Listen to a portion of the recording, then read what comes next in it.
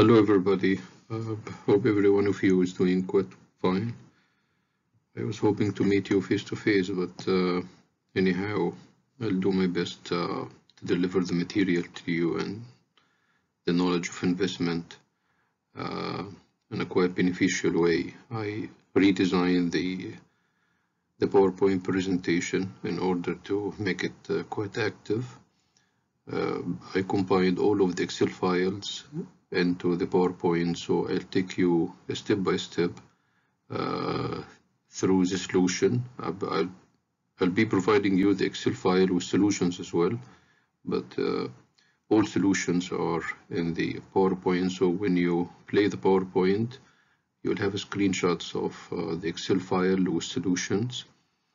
I'll tell you how we work out the solution and how we interpret the results, and that's what matters to me. In case we'll have exams, you'll be asked about the interpretation rather than the calculation. Since we did not meet for some time, I just need to give you a brief preview of what we did so far, because we have been talking a lot about the interest rates. This is a brief of what we did so far, the topics we covered. Still, we have only one topic, which was I'm gonna do it now. But since the beginning of the semester, as I said, we covered many topics about the interest rate. We talked about how we understand the interest rate and why do we need to understand the term interest rate. The term interest rate is quite casual and quite flexible. It means many things to many people, and maybe the connection between interest rate and investment is what matters to us. Our course is about investment management, so it's about how to make an investment decision. As I said, if you recall from the first lecture, that we are not able to understand what do we mean by investment decision unless we have a thorough understanding of the term interest rate. Everyone is making an investment in order to end up with a rate of return, which we call it casually, again, the interest rate. And the required rate of return on investment varies from one person to another and varies from one time to another. The second point, why the interest rate is important for making an investment decision, because actually in many cases the investment decision will not be taken if you end up with an internal rate of return less than the interest rate in a bank, for example. We had a lot of discussion about this one. And then we move to the money market rates, because these are, I would say, the starting point of making an investment decision. It exists all over the world, including our country, that most of the people, even the risk-averse investors, would be looking at the money market rates because of many reasons. The first one, we have many financial instruments in the money market rates. The second reason is that the money market rates are referred to as commonly the risk-free rate of return. So we assume that if someone is making or thinking about an investment, any sort of investment, would compare between the expected rate of return of this investment and what can he or she receive from the government, which we refer to as the money market rate. So the money market rate actually in every single country, maybe with few exceptions, is the minimum rate of return any investor expects. Then we move to the mathematical difference between the interest rate, which we called it the simple and effective annual rate. The simple interest rate is simply the annual interest rate, but the effective is a compound interest rate. Then we move to the rates and yields on fixed income security. As you recall, this is a quite independent course. It's quite informative because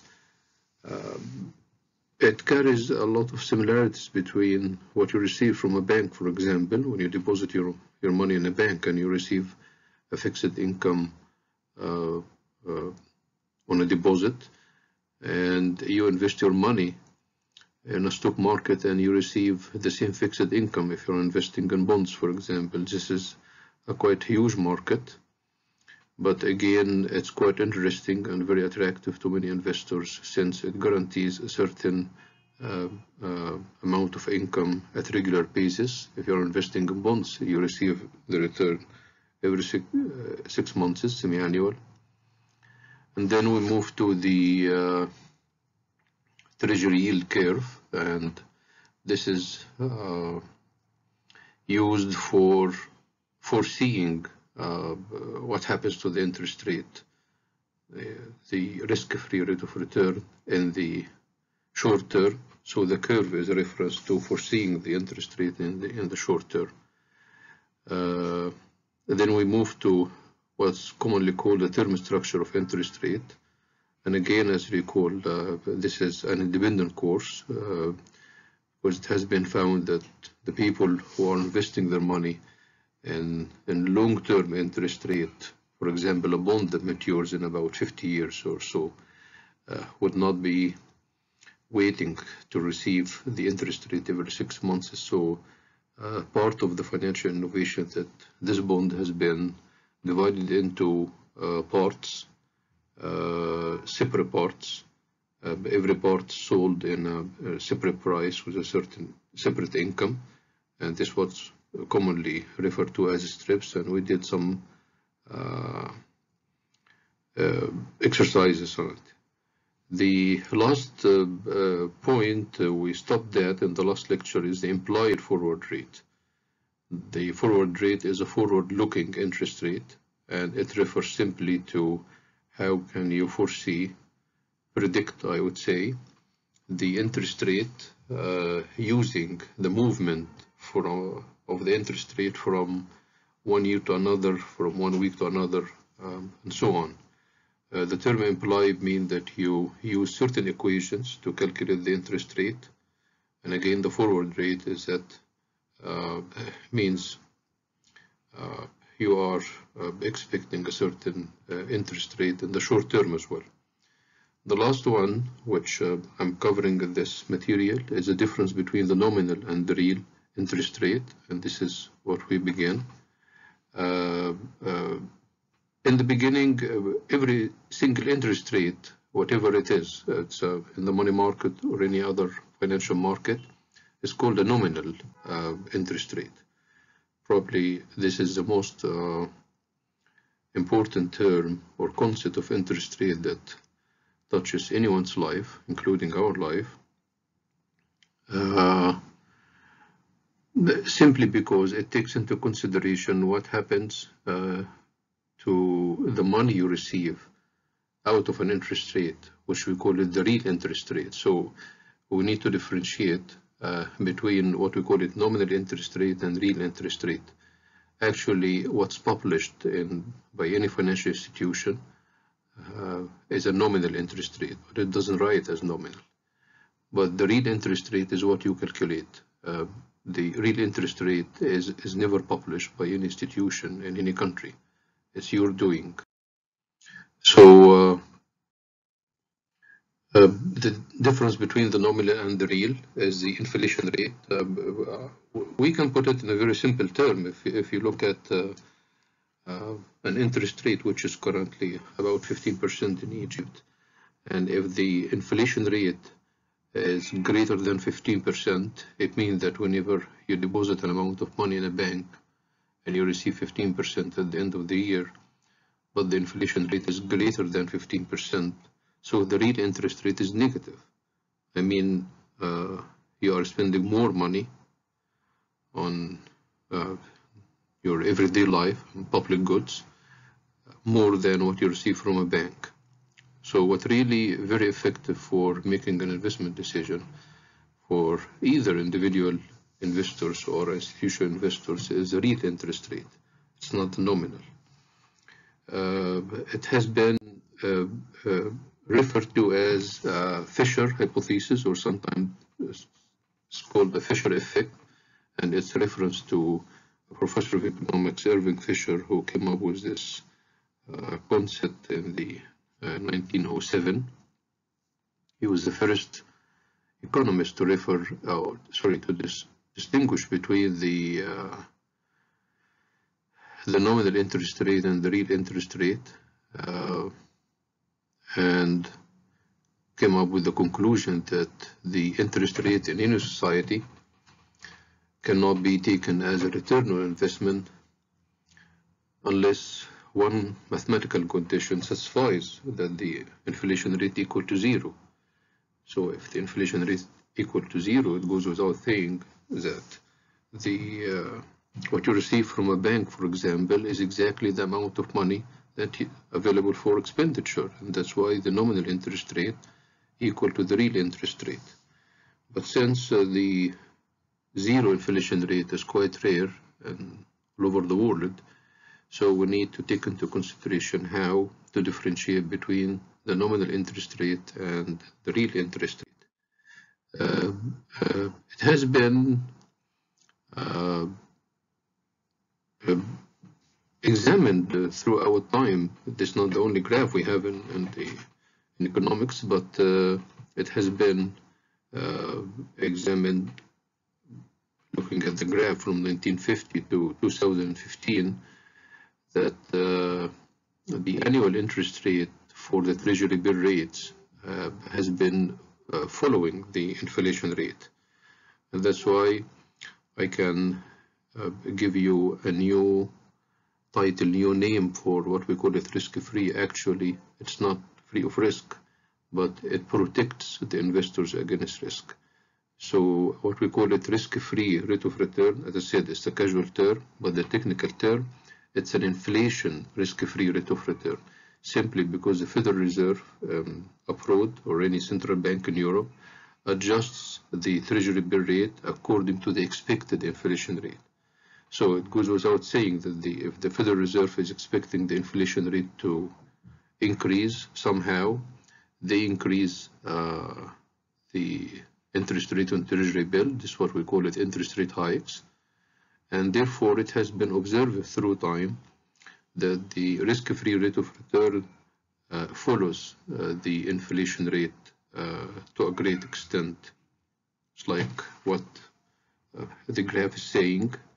The up and down is very close. The up and down in interest rates, I mean risk-free interest rate on treasury bills, go along with the expected inflation rate.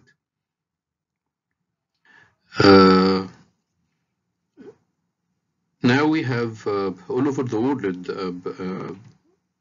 a financial instrument, we call it inflation index at treasury securities, where the price of the security and the return you receive from the security is adjusted according to expected inflation. So if someone is investing in this security, mostly it's a bond. In many cases we call it inflation index and bond. They are protected against inflation. We don't have this one in Egypt, but it's one of the very common financial instruments in many parts of the world. In your Excel file, we have an application on an exercise in sheet 19, but again, I'm giving you here screenshots of what you have in the Excel file. If you go to the Excel file, the same time with the PowerPoint, I'm now explaining to you the components we have, and then how we do the calculation, and at the end how we interpret the results. The inputs say that we assume an inflation is 1.5% over 6 months, and the Federal Reserve has issued a government bond where the face value is 1,000, So if the Federal Reserve is expecting the inflation rate to go up by 1.5% annually, so the face value of the bond would increase to 1,015 by the end of the year. It is simply equal to 1,000 times 101.5, or you can take it simply as 1,000 multiplied by 1 plus the inflation rate. I mean 1,000 multiplied by open bracket 1.5%, 1 plus 1.5% equal to 1,015. The same is true for the coupon. If the Federal Reserve is paying the amount of coupon, again, the amount of coupon is calculated exactly like an interest rate and you receive from a deposit. So it's simply the amount of, or the value of the bond at the end of the year multiplied by the coupon rate. Now we assume that the coupon rate is 2%, and since it is paid semi-annually, you divide it by 2. So what you receive actually every 6 months is 10.15. But let me show it to you how it goes in Excel. But before we go to Excel, this is kind of a piece of information. You may take it as a general knowledge to you. It's not subject to calculation. That the Treasury inflation protected securities are quite common. This is a screenshot of the prices, selling prices, ask and buying prices, a bid on May 15, 2012. This is to show you that the buying and selling prices of inflation adjusted Treasury securities are public information, is published on daily basis.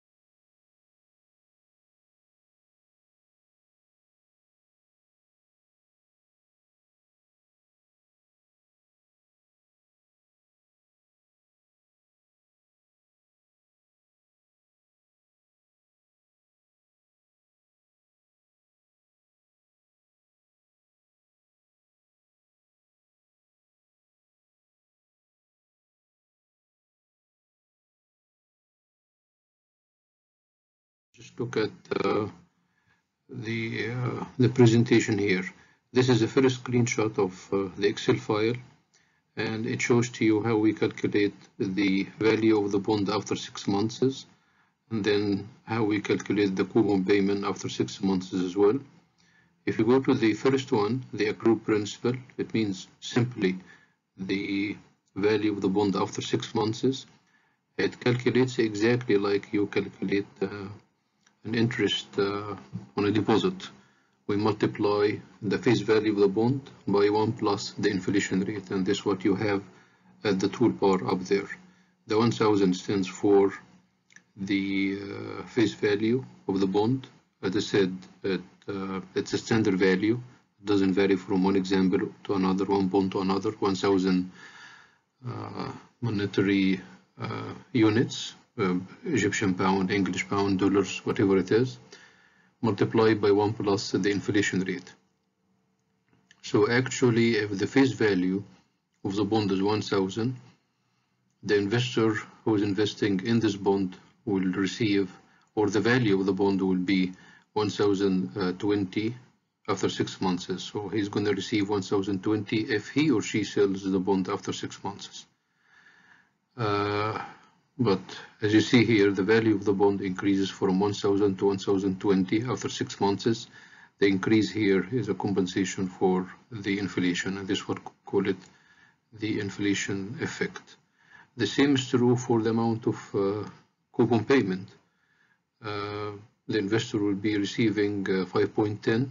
Actually, if you calculate the amount of coupon without taking the inflation into consideration, again, if you go to the toolbar, it's 1,000 times 1 plus 2%, which is the coupon rate divided by 2, it's equal to 5. But if you calculate the amount of coupon payment based on the new value of the bond, which is 1,020 instead of 1,000, so the amount of coupon payment becomes 5.10. So again, the increase from 5 to 5.10 is the compensation for inflation. The same is true for, and here is it, this is a calculation of the coupon payment equal to the expected value of the bond, I mean this one, 1,020, multiplied by the coupon rate divided by 2. It's divided by 2 because it's paid semi-annual. In the next 6 months, if the Federal Reserve is expecting the inflation rate to go further up, so we do the same calculation again. We calculate the expected value of the bond after 6 months. It's equal to the value of the bond previously calculated. This is the E19, this one, multiplied by 1 plus the inflation rate again. So the 1,020 becomes 1,050, and this is the compensation for the inflation. And the same is true for the amount of coupon payment. It's equal to the current amount of coupon payment, 5.10, multiplied by 1 plus the amount of coupon payment equal to the amount of accrued principal multiplied by the coupon rate divided by 2. And here is it again. It's equal to the accrued principal times the amount, the percentage of coupon divided by 2 because it's paid semi-annual. So you can realize that the amount of the accrued principal, I mean the face value of the bond, is increasing from 1,000 to 1,020 due to the inflation, and then to 1,050 due to the inflation again. And the same is true for the coupon payment. It went up from 5 to 5.10 due to inflation, and from 5.10 to 5.25 due to the inflation. So as the inflation increases, the investor who is investing in this bond is receiving more money due to the increases in inflation. And the same is true if the inflation goes down, the amount of money decreases. This is the main reason that we look at this bond as inflation indexed bond. As the inflation increases, the face value of the bond increases. As the inflation decreases, the face value of the bond decreases. Again, the same is true for the amount, the coupon payment. As the inflation increases, the amount of coupon payment increases. As the inflation decreases, the amount of coupon payment decreases. Now I'm gonna go to the next slide in a few minutes. I mean the next topic in a few minutes. Bye.